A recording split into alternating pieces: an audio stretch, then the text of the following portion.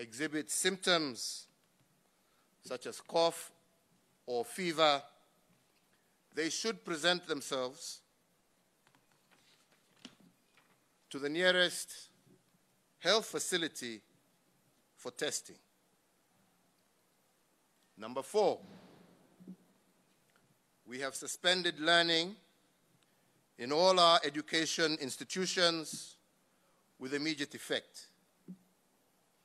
Consequently, and to facilitate a phased approach, primary and secondary day schools are to suspend operations from tomorrow. For those in boarding schools, the school administration is to ensure that students are home by Wednesday, the 18th March 2020, while universities and tertiary institutions are to close by Friday, 20th March 2020. Where possible, as number 5, government offices, businesses, and companies are encouraged to allow employees to work from home, with the exception of employees working in critical or essential services. Number 6, in order to avoid the risk of transmission through physical handling of money, we encourage the use of cashless transactions, such as mobile money, M-Pesa and otherwise, and credit cards, and we appeal to mobile operators and banks to take note of the situation that we are in and to reduce the cost of transactions during this period. Number 7, in line with the directive to avoid crowded places, citizens are encouraged to A, avoid congregating, including in places of worship, B, minimize attendance to social gatherings, including weddings and funerals, and restrict the same to immediate family members. C, we call for people to avoid crowded places, including shopping malls and entertainment premises. And D, to minimize congestion in public transport whenever possible. And lastly, E, the limitation of visitors to hospitalized patients in both public and private hospitals. Number 8, hospitals and shopping malls are encouraged to provide soap, water, hand sanitizers, and ensure that all their premises are regularly cleaned and disinfected. Fellow Kenyans, globally, the impact of the virus is still unfolding. I want to assure you that my administration is at the forefront of assessing, containing, and managing this pandemic in our country. Some of the measures that we have taken today may cause inconvenience, but I want to assure you that they are designated and designed to ensure that we effectively contain the spread of this deadly virus. I want to appeal to each and every one of you to strictly observe these measures But I would also appeal for calm. Kenyans, please let us avoid misinformation that causes panic and anxiety. Let us all remember that as Kenyans, we have been faced with other crises in the past, but we have always triumphed by coming together in the spirit of national unity and cooperation.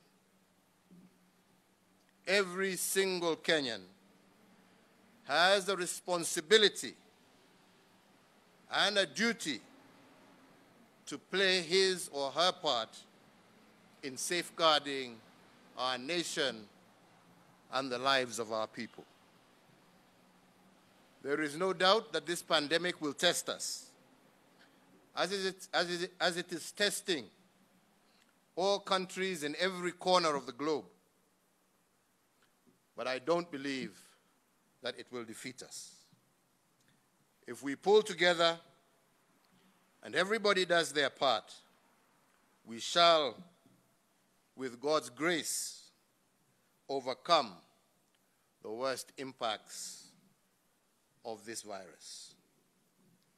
I want to take this opportunity to thank you members of the Fourth Estate for your support, especially in avoiding to sensationalize, but rather provide information that can be and is being useful to wananchi. Let us work together. May God bless you all, and may God bless Kenya. I'll take just 2 questions, and then I will call some of my colleagues here. 2. Yes, ma'am.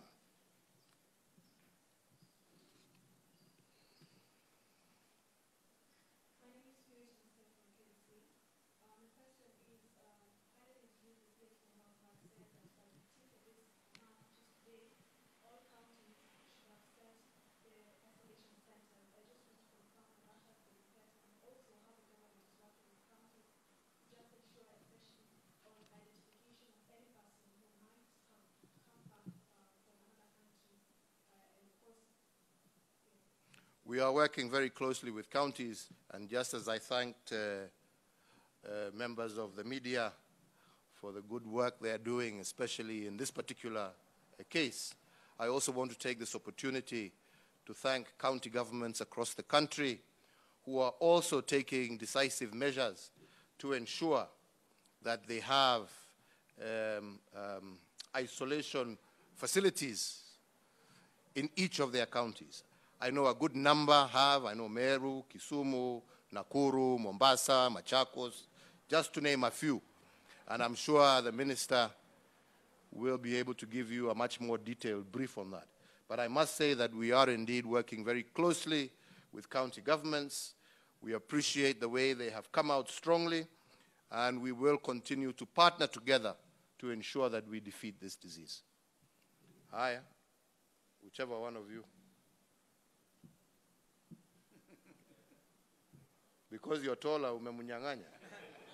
My name is Kenny Gray from TV. 2 questions. One is, those who are affected by this disease, are they going to be treated through NHIF? Are they going to receive that treatment from the government through NHIF? And number 2, there are fears by some of the people who are held at Magadi who have been quarantined that they are not being told what it is that is happening to them and all that.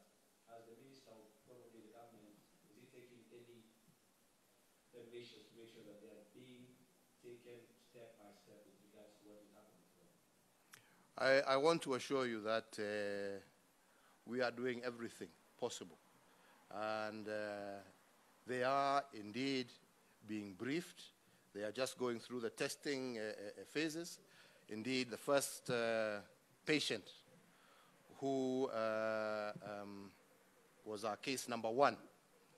I have been reliably informed regularly by the ministry that she is doing well. They are indeed looking after her. And I want to assure all Kenyans that the government will ensure that any patient who has come into contact with this disease will be given full support to ensure that they are able to recover. As we know, it is not many across the globe have been infected but have also recovered. And we are very hopeful that with treatment, and we are learning each and every day, that those in our country who will come into contact with this disease, we are very hopeful and are working very hard to ensure their full recovery. But we all know the risks, we all know the fatalities, we all know what has happened across the country. We are just saying that we will do everything in our power to ensure that we minimize loss of life and maximize recovery, full recovery of all those who have been affected by this virus. I think with that, I will just ask CS Magoha just to say one word on the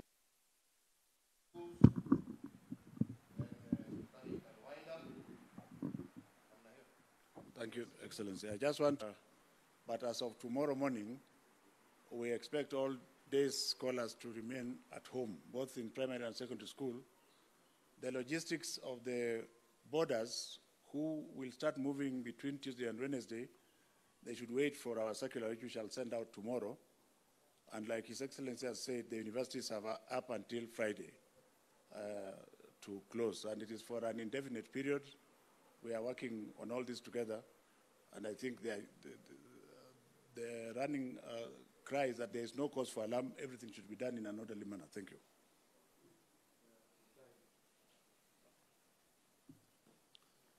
Thank you, sir. Just to emphasize the question that was again, Your Excellency, we have taken throughout the counties, not only are there most of the level 4 and level 5 hospitals ready, they have extended some of them even to level 3, even facilities up to level 3.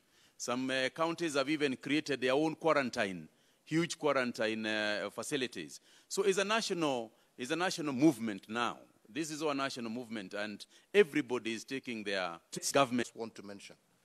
We are very grateful to, like we said, all who are playing their part, including our business people, our shop owners, our supermarket owners, our chemists, everybody who is playing their part. However, I would like to really emphasize on one point, that we shall also equally not entertain, hoarding or raising prices to mwananchi, taking advantage of this situation to create artificial shortages so that mwananchi is made to pay more. The Competition Authority has already been given clear instructions, and they will be moving around. And anybody who is seen to have taken unnecessary and undue advantage of this particular crisis to make our citizens pay more than they should, serious and severe action will be taken against those who perpetuate in that ungodly act. So I just wanted to really emphasize on that. I'm sure you probably have some more technical questions. The National Emergency Response Team is here.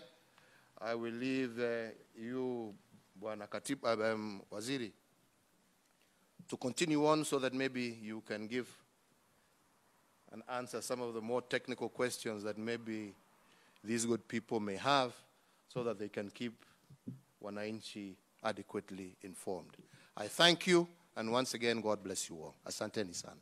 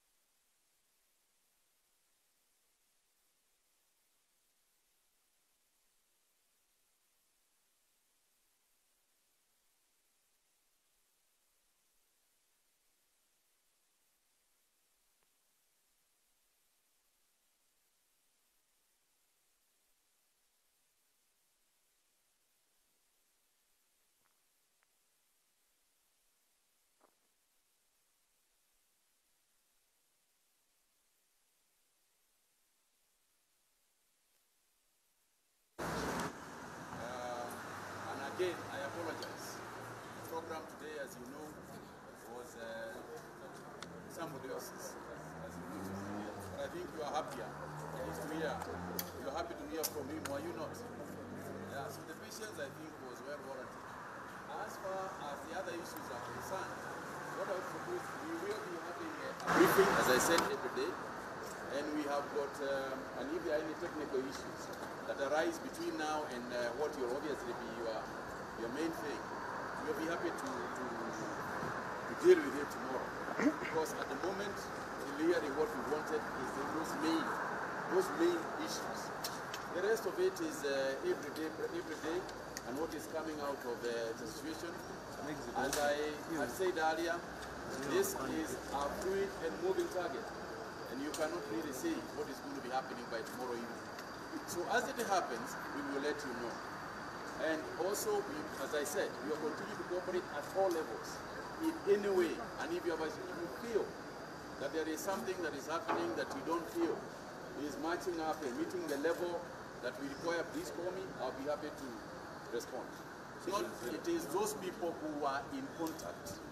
It is those people. In fact, they were sitting with her in the plane. It is not even with her in somewhere here. They were sitting with her in the plane. So those are the two people. The rest of them, the ones we have tested even in her neighborhood, as you know, we picked people there. We went and tested people. We went down and measured. So far, nothing. Are they Kenyans? They are Kenyans. One of them is a dual citizen of British and Kenyan origin, and the other one is a Kenyan. Thank you all very much indeed.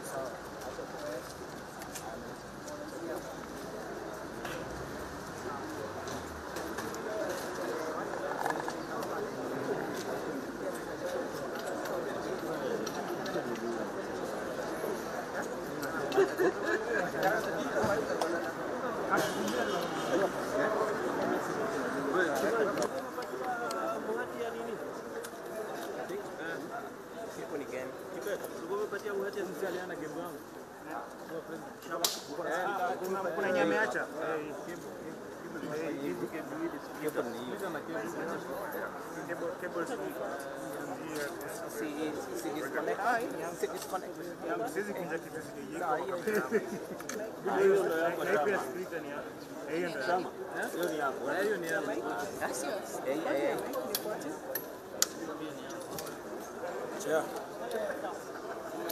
Yes.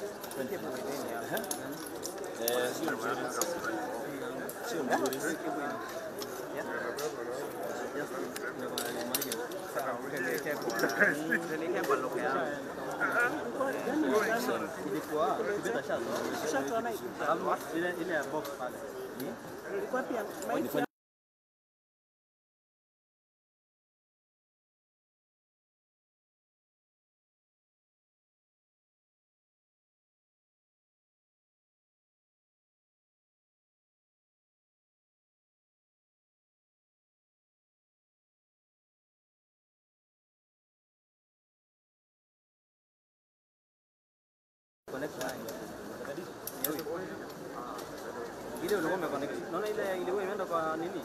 Ile kuna ingine umepata kibo yako. Bado niko umeomba mtu kwa nini?